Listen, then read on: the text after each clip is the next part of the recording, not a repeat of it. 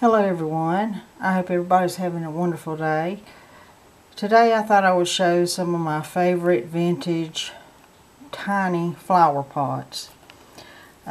These right here I think are from the 1940s or 50s. They're, it's got a little tulip, I believe, and a little pink bird. These were actually my mother's, and they don't have anything on the bottom to say what they are, but I think they're McCoy. I'm pretty sure they're by McCoy.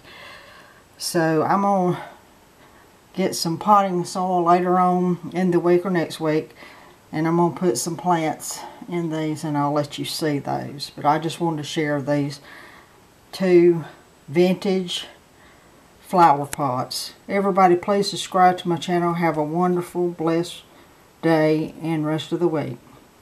Thank you so much for watching. Bye-bye.